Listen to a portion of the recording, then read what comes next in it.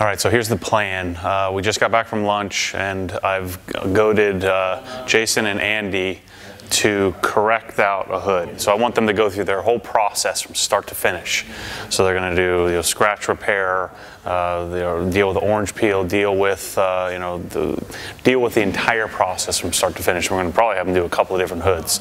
So they're going to take us through that. I'm going to ask questions. We're going to work through getting a perspective of their process. It's going to be awesome.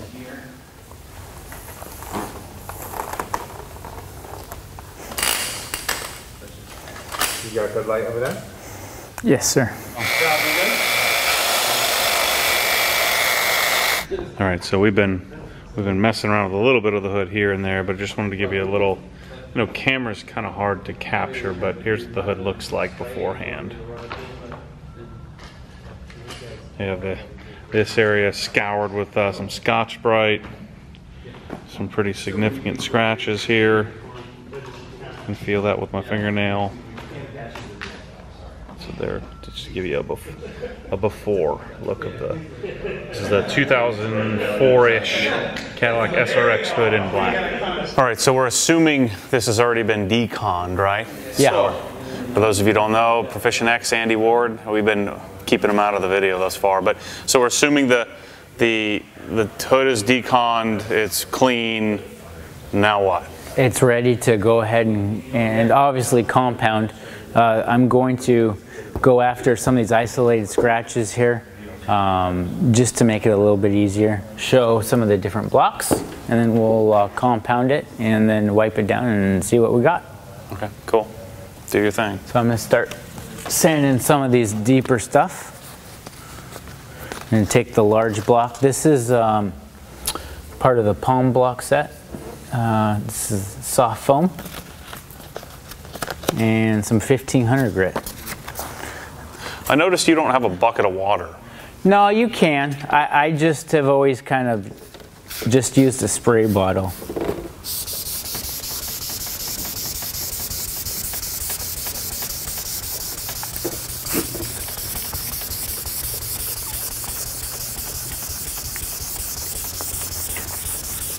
Just going in a Arizona to New York pattern.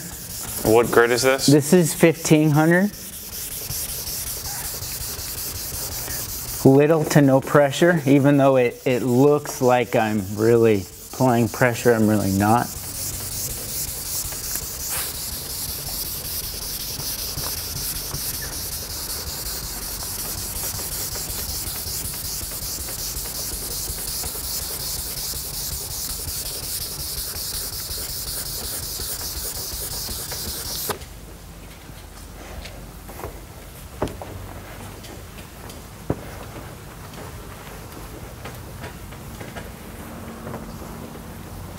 So there's no benefit to just sanding the whole darn hood? You can.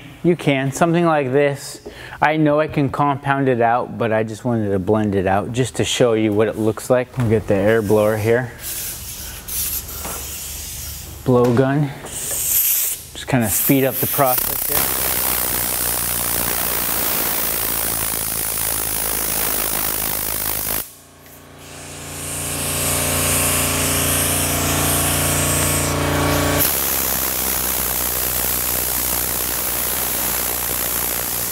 Now I'm just I can use the Roops, the microfiber pad, but I'm gonna use the rotary first. Why? Just because it's a little more faster, a little more efficient. Yeah. Lake Country wool pad, Meguiar's M100 at about 1400 RPM.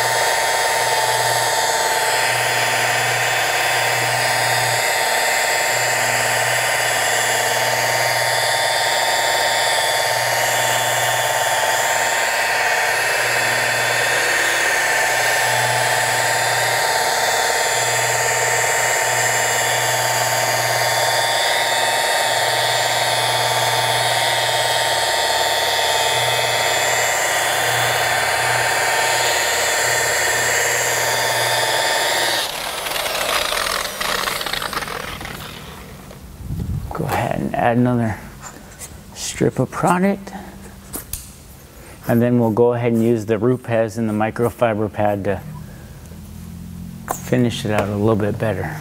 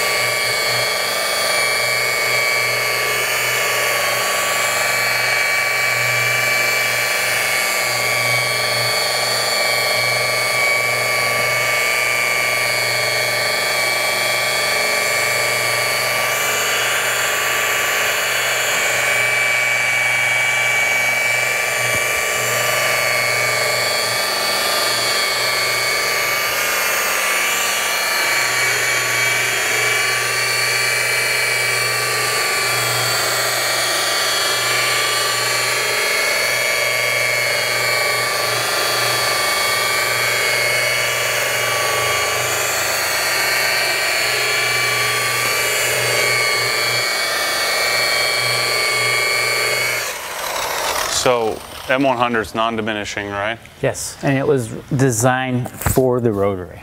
Right, so rotary wool pad. The wool pad, does pad flatness matter as much on a wool pad? Yes and no. I mean, you do have the pile thickness to kind of compensate for that, but I like to do the same process through and through. We do have some scouring from the green 400 grit Scotch-Brite, but theoretically that's just a wool pad. So that's not too terribly bad. Like I said, you could use the microfiber pad and probably do just as efficient if you're not comfortable with the rotary. So there is some slight hologramming in there, but it's actually not too bad. It did flatten it out. If you look at the lights in the ceiling, you can definitely see a difference in peel. Yeah, but aren't we yanking all kinds of paint off of this thing? No, we're not. We'll take an average reading here.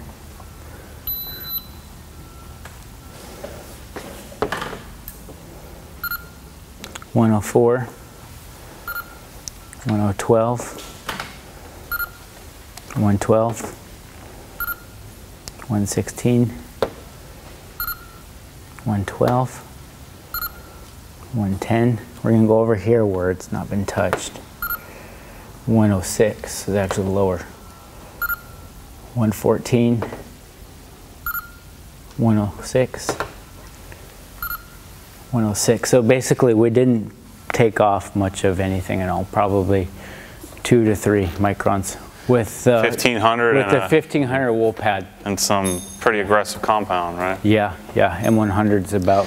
Now, were you leaning in? Were you applying some pretty substantial pressure on that wool pad? I was applying pressure just like I would a Roops, and just slow movement. Watch the compound displacement and how it's going across the surface. Nice even pressure, and I was able to control my heat with my arm speed. All right, so what's the follow-up? Microfiber and 101? Yeah, what you got there? 205? I got some 101 and some 205. I'm going to start cleaning it up, but then don't you want me to start basically working this section? And you want to start sanding the other side? Yeah, we can. So he's going to kind of try. We've got Scotch-Brite over here as well, so kind of the difference between rotary and Roops and microfiber. So if someone doesn't have a rotary or have never used the rotary, you can yank most of it out with the Roops. And you want me to focus on this? Yeah, just maybe just this area right here. Right there. Yeah. Okay.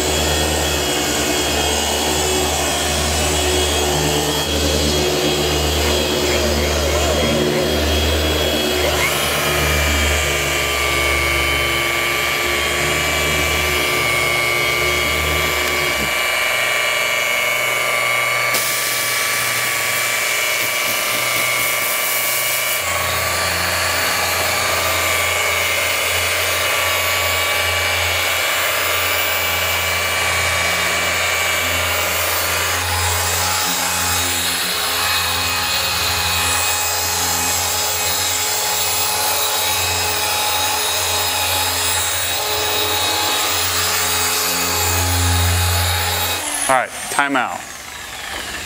What the heck is going on here? What am I doing? You're moving too fast, and I mean, this is what I'm thinking. This is what I'm thinking going through my head. For what most guys say with... Yeah, what the heck is going on? Teach me here. This is awesome. What I'm concerned with, and why I move very quickly, is because I'm not concerned with doing a crosshatch pattern or something like that, because when you do a crosshatch pattern, you become too fixated on the actual pattern, what you're working with, rather than actually being focused at what you're trying to dig out. So I move in a very rapid, at a very rapid pace. But are you giving the machine enough time to do its thing? Yeah, I am, but at the same time, I was doing a couple of different things at that same time.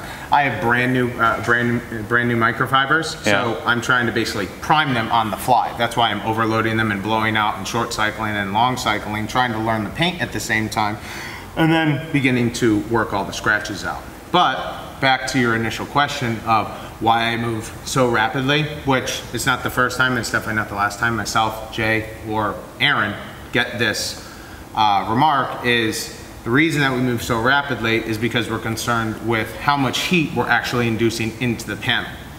Most people don't realize that on ferrous surfaces, anything over about 110 degrees Fahrenheit is when paint starts to swell. So I like to keep the temperatures by how we're operating the machines at right around 95 to 100 degrees, because if the paint starts to swell, the scratches start to basically swell, and then once you think you have all the scratches out, it could take 2 weeks sometimes for the paint to level back out, and then you're left with just scratches. Now, you haven't wiped the product off and come with new product. Don't we technically have this filled with residue and stuff? I mean, yes and no, but the reason why I'm doing that is to save the steps, so I don't have to keep on going over and over and over. I'm only using 2 products as of right now, a mixture between Meguiar's 101 and Meguiar's 205, and watching everything that's going on within this panel. So oh shoot, I didn't even know you were using 205. How do you know? I'm using 101 and 205 on the exact same pad. The reason that I'm using 205 in combination with 101 is to utilize the water-based properties of 205 to keep heat down, but still continue to aggressively go after scratches. Is that a common thing, or that's a KXK secret formula? It's not a common thing. It's not super common. No. It's not very common. Usually people just either put 101, 100, or 205 on the pad. I'm going to do like this little section. I'm going to wipe it off, and I'm going to go blow out my pad, and I'm going to come back. And sure. That's if you're a newbie and you're not on the clock, that's the way you should do it. Yeah. But if you're got 10 cars, and you need to have a very good result in a very short amount of time, this is one method. Okay, back to work. Okay.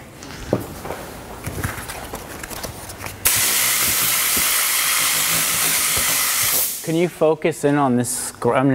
This scratch right here. Yep. Okay.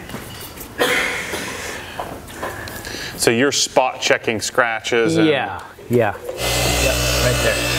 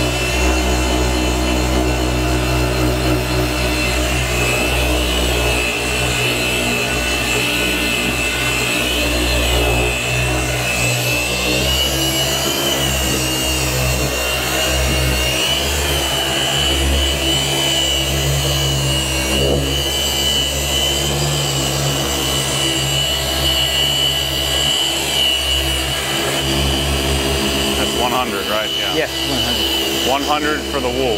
101 for the microfiber. Yep.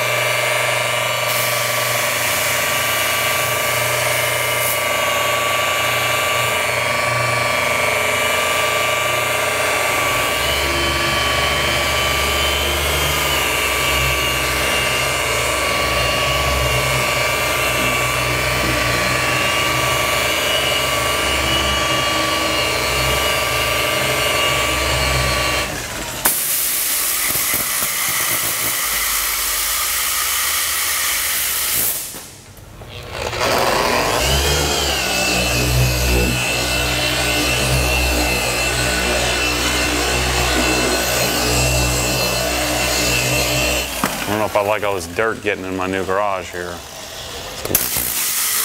There's way too much real work going on here for my liking.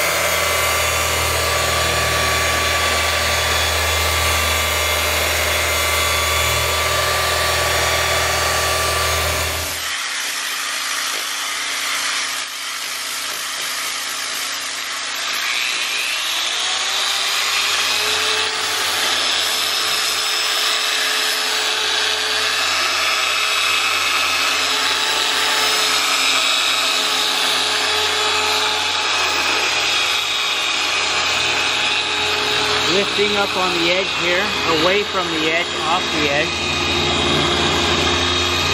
I'm able to roll over without decreasing that edge.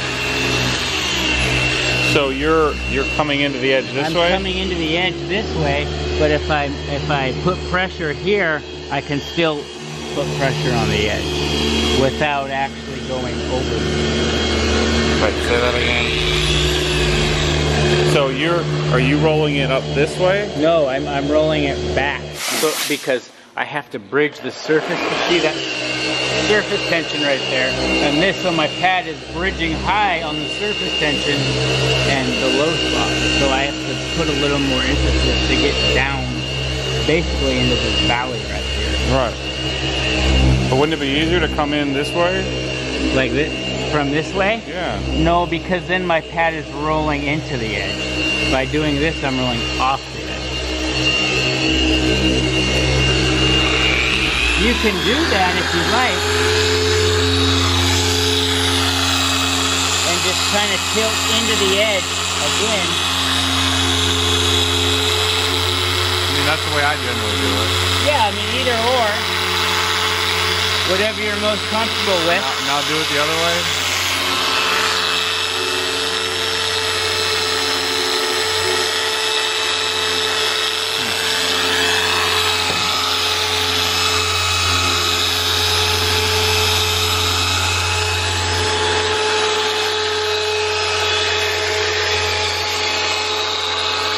Now, if you notice, the majority of this portion is out, besides this section over here. That's the lint. But now, I'm going to start running edge. And you can see from where it was before, how those Scotch-Brite were all the way over into here. Yeah. Okay, now it's starting to decrease into here. Now remember, Scotch-Brite scratches are around anywhere between 400 to 600. Right, Jay? What Scotch-Brite pad did you use? The green, it's probably around 400 grit. Okay, so we're digging out 400 gritters with a DA right now. And we're not doing too bad. Granted, it's taking a long amount of time, but again, we're getting 400 grit scratches out, so it does take time. The most efficient way to do that is probably to lightly sand it. I would sand it with some 3000, not to change the orange peel, but to get into the scratch and lessen the scratch to make it easier to buck. So that would be normally the way to go about something like that. Hopefully your because conventional wisdom says you just grind it away like 3/4 of the paint because you're sitting there. I mean, it's been 10 minutes in that one spot. Sure. And you know, in theory, you're correct. But with what I was using for my pressures, speeds, and how I was moving around, I inevitably didn't shave off as much clear as you would think. Even though I was working that section for a long time, I was utilizing the capabilities of the long working cycle of the actual products to make it feel that long. But again, we're digging out 400 grit scratches on something like this. Most cars don't have 400 grit scratches across their entire hood. If it was just a regular car that had the standard swirl marks and stuff of that nature, which we could even play around on one of those. Yeah, we'll do one of the other hoods, The Scotch-Brite ones, we could knock that out much more rapidly. And also, we're working on a body shop bench, so as you know, you can see it's like rickety, and it's like you're on a roller coaster trying to polish. So it takes time. It could absolutely be completed, but it's a process. So when I was working in this area, I was working primarily with the long throw Mark 221. But as I started getting into here, I had to do a machine swap and start going in with the Mini, but then you saw me bouncing back into this little valley, as well as I was also bouncing in here with the Mini. The reason that was is because when I was staring through the product, I saw a couple additional rids that I knew that, hey, I was already on this panel, that I'll just continue to dig out that rid, so it's one less one that I have to go back to and dig out. So are you rolling up on the edge? So it might look like I'm riding on the edge, but at the same time, with how my hands are positioned, it's slightly tilted about 10 degrees up, so I'm trying to focus on these scratches that were induced without rolling over the edge. Right. And are you looking through this? Yep, I'm staring straight through it, and hence why I don't have to continuously wipe off product and waste time. In order to target like a scratch, you see if you stare right through the product right there, this one, this rid, what I would do is I would come in, tilting at about 10 degrees, and focusing the pressure right on that scratch.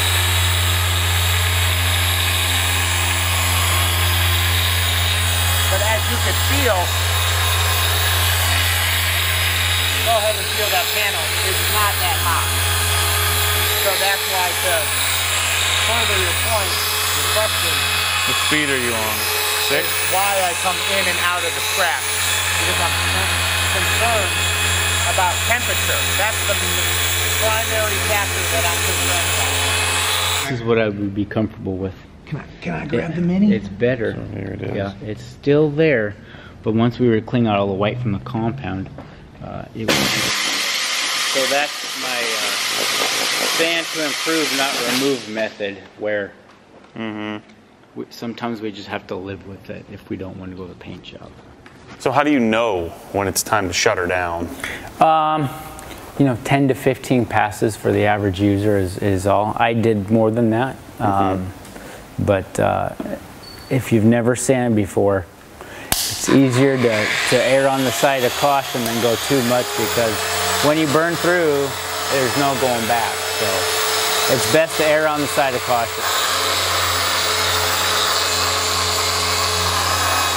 See how I was able to sand on that edge without rolling over the edge? Yeah. You can see the surface tension there. So that's done by slightly tilting the block about 1/8 inch in, tilting it, putting my finger here. Wherever my finger pressure is where my pressure is going to be. So that looks something like this. Without rolling the block over, I still have pressure on the back side of the block to keep it from tipping over.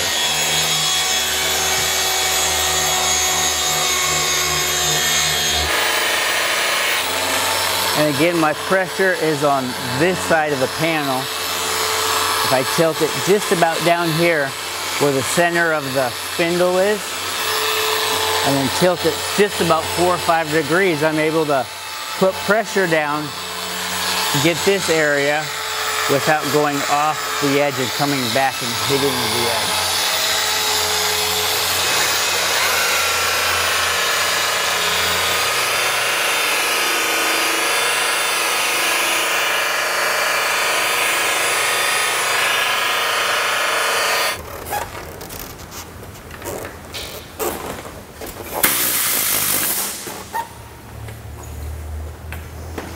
That looks pretty consistent for a wool pad. It's actually pretty shiny. You just have the slight halos that can be quickly polished out.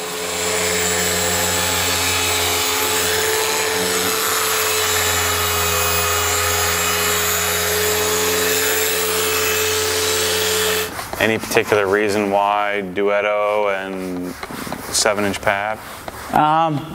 Andy can explain that. That's kind of his method. The main reason why I use it is because when finishing out a car, I like a shorter stroke.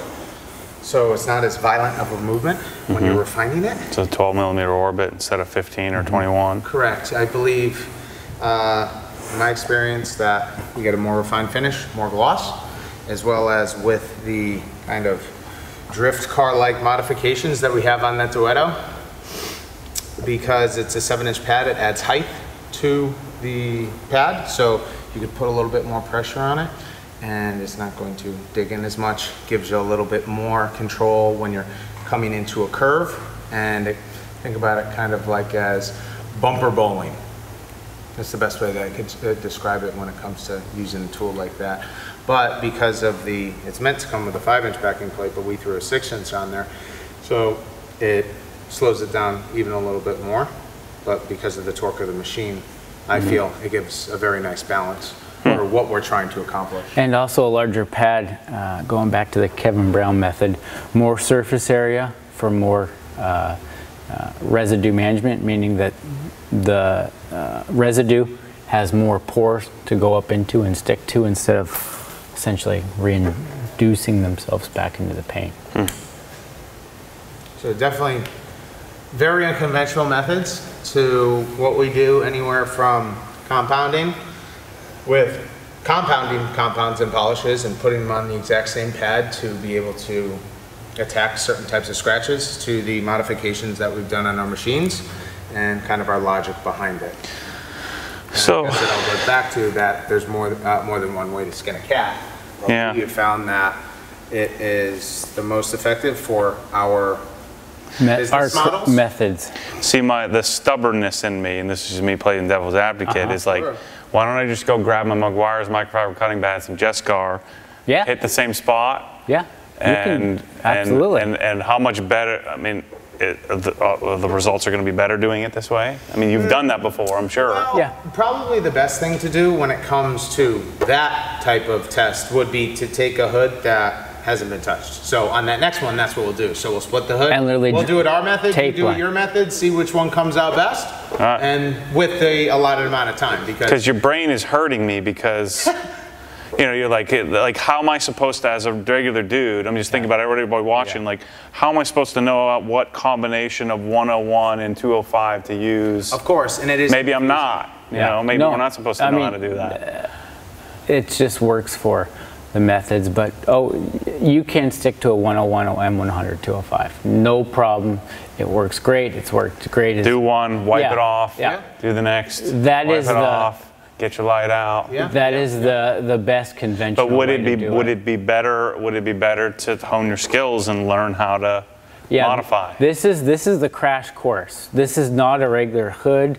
It's got all kinds of defects. Disaster, right? It's a disaster. This would be a complete respray. No questions about it. Right. So this is kind of a crash course 101 of worst case scenario. Something like this on these unconventional methods really tests where you're at and where you want to be and where you want to go, and it really, you think outside the box, not because you have to, but if you really enjoy it, it's always fun to play different combinations. Yeah. You know, if I put 5 pounds of boost in, that's cool, but what if I put 10? What if I put 12? Right. What if I put 15? Oh, I blew my motor, type thing. So it is very unconventional. It's not how everyone does it. It's not how the manufacturers suggest to do it, but it works for, it works for us and a certain amount of people. So Cool. Keep going. okay. Alrighty.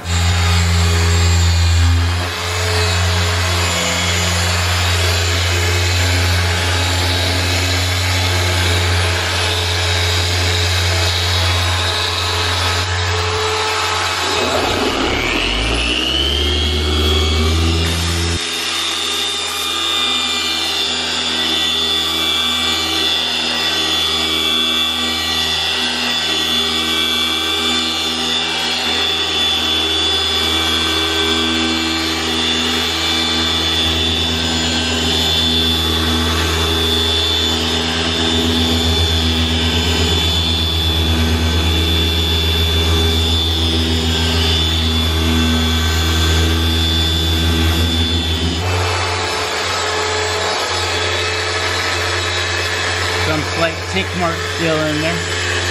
Probably from all this dust on the panel.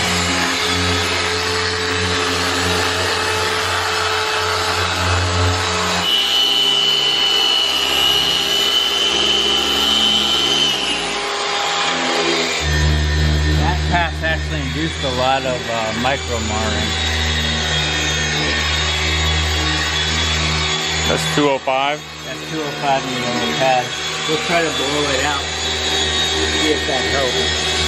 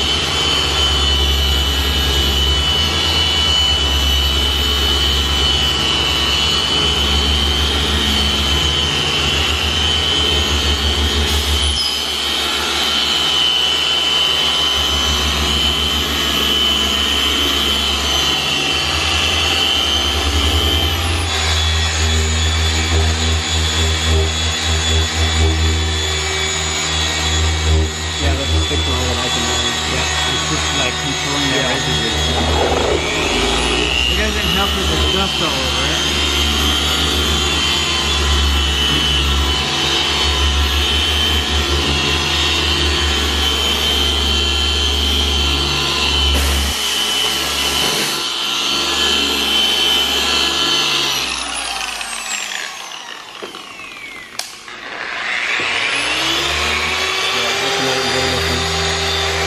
Still picking up a couple of micro marks just because of the sheer dust.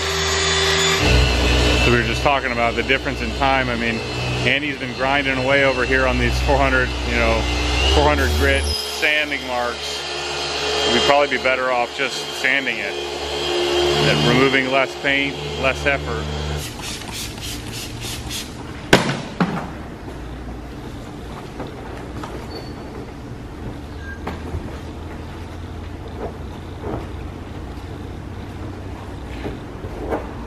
That was, I think, Larry Casilla nicknamed it, I think, from Kevin, the mow down method. So that was certainly the mow down method.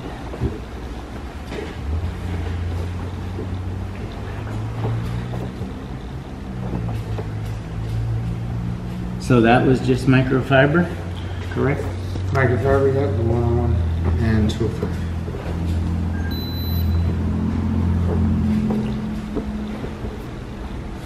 Capture that. Mm-hmm. I mean, yeah, this was destroyed. Yeah, this was a respray. And that's just compound, essentially. So put our meter on that. Let's see what happens. Okay. So we were what, 116, we were 114, 112, lowest yeah. number. And I did sand, I believe. I sanded this spot right here. So we'll start from there. Get it on camera here. So 98. 102.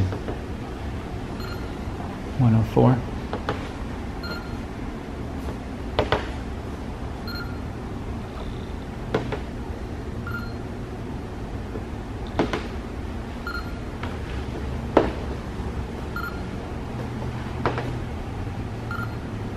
So it looks like each section is fairly consistent.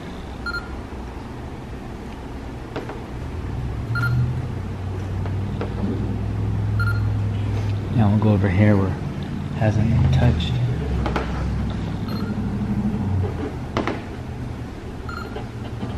So this is also consistent over here. Yeah, but we weren't getting those readings before. No, we were only getting, I think, between what, 112 and 116, I think. So the lowest part was 98, but that could have been a little bit lower than the 112 mark too. So all things Still fairly, So if still we're removing, fairly consistent. So if you're removing 10 microns, I mean, that's at the limit, right? Yeah, we're pushing the limit right there. Right, I mean, where we could have potentially have UV issues and things like that, right? Yeah. In order to get those ridiculous deep scratches out. Exactly. So, this is absolutely worst case scenario. I would recommend the body shop, but if a customer wanted to say, hey, I don't really want to go down that road, let's just polish it, let them know the things that could happen, not saying that it will happen, as far as UV, just failure, just basically maybe saved them 6 months, a year, who knows, 2 years, it could, could never fail. It could be fine. Right. Yeah, but you just want to set the expectation right to the customer, to yourself, so you're not crying at the end of the day if something does go wrong. Right, on your 2017 M3, you're not going to do this. Yeah, no, not recommended. Right. Within the realm of what you have to work with. I mean, the readings that we took were fairly consistent. Were they low? Yeah, they were low, but also that green Scotch-Brite's, I think, around 400 grit equivalent. So it's like a bunch of cats were dancing on this hood. So definitely body shop, back to the body shop it goes, but that's just the worst case scenario.